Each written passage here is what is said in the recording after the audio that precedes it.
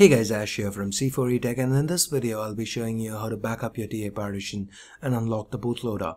Well, I am using the Xperia Z1 in this video. This is applicable to a host of Sony Xperia devices. To check if your Xperia device is on the list, click on link 1 from the download section in the description. That will take you to this page. So over here you can check out all compatible devices. So it works with most common devices like the Xperia Z, the Tablet Z, Z Ultra and the Z1. All variants of the Z1, that is the C6902, 6903, works with this method. So what is the TA partition? Well, the TA partition is where your DRM keys are stored. So you will not be able to unroot your phone back to stock without backing up the TA partition before unlocking the bootloader. So this is very important. If you're planning on unlocking your bootloader, make sure you back up your TA partition first. So guys, the prerequisite here is that your phone needs to be rooted. If you're using a Z1 and haven't rooted already, the link to my video tutorial on how to root your Sony Xperia Z1 can be found right below the like button in the description. So assuming you're rooted, let's proceed. So the next thing you need to do is check whether your device supports bootloader unlocking. So for that, open up the dialer, type in *#*# service, and again ##*. So now go into service info, configuration. As long as it says bootloader unlock allowed yes, you're good to go. So the next thing you do is click on downloads over here. That will take you to this page. So click on source code.zip for the latest version and save it onto your hard drive. So this is what we've downloaded, backup TA 9.10, that's the latest version right now. And then click on link to get your Flashtool drivers. So go ahead, quickly install it. So make sure you select flash mode and fastboot drivers here. Next. So guys, if you're on Windows 8 or 8.1, you might see a red X here and the status has failed. In that case, just quickly slide to the right. Settings, change PC settings. Update and recovery, restart now. So now select troubleshoot, advanced options, startup settings, and hit restart. So once your PC boots back up, make sure you hit number 7, disable driver signature enforcement. So once Windows boots back up, quickly reinstall Flashtool drivers and your drivers will get installed this time around. So now going into the folder, so on your phone, quickly go into settings, about phone, tap build number 7 times if you haven't done that already. Now developer options will be visible. Go into that, make sure that USB debugging is checked. Alright, and now connect your phone to the PC with the USB cable. Double click backup TA. Press any key to continue. Give it a few seconds. Alright, so now enter number 1, backup, hit Y. Backup successful. Press any key to continue, 5 to quit, again any key. We are done. So quickly going into the backup folder here, you will find one zip file. These are the multiple times that I've backed up the TA partition.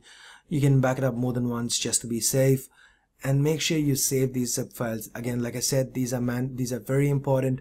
It is mandatory that you save these because you cannot fully unroot your phone for warranty purposes without the TA backup. So make sure you save these, and let's go on and unlock the bootloader next. So guys, before you proceed with unlocking the bootloader, keep in mind that unlocking your bootloader does swipe all your apps and data. So make sure you back up your apps and data before you proceed. And in case you aren't sure on how to back up your apps and data, I've got a video tutorial on how to do exactly that. I'll leave a link to that right below the like button in the description. So the next thing you do is on your phone, open up the dialer. This time type in *#06#. This will give you your IMEI number.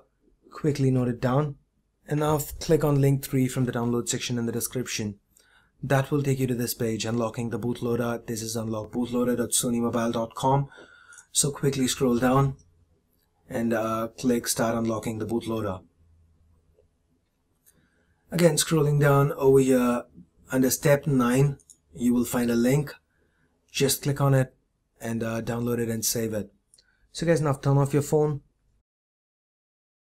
hold up volume and plug the USB cable in. So this is the file that we downloaded from link 3. Right click, extract it, open fastboot, hold shift and right click and select open command window here. Now quickly go back to the web page. Now scroll down to step 15 and there will be a command there. Select it, copy, go back to your command prompt, right click, paste, hit enter. So as long as you get a reply to this, apart from waiting for device, you're good. So guys, click continue and hit yes I'm sure, and check these two, click I accept. So over here, enter your name, your copy paste your IMEI number and enter your email ID and click on submit.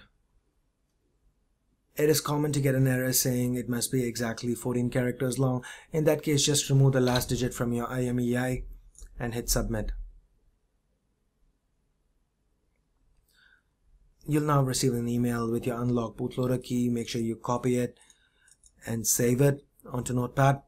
So now quickly go back to the other web page that we were on, unlock bootloader sonymobile.sonymobile.com. So now click go back to instructions.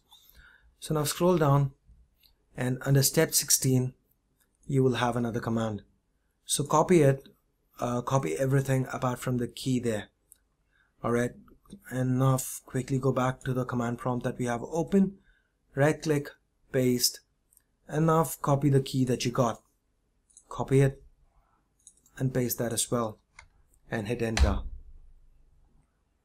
You'd see a confirmation. Now your bootloader is unlocked.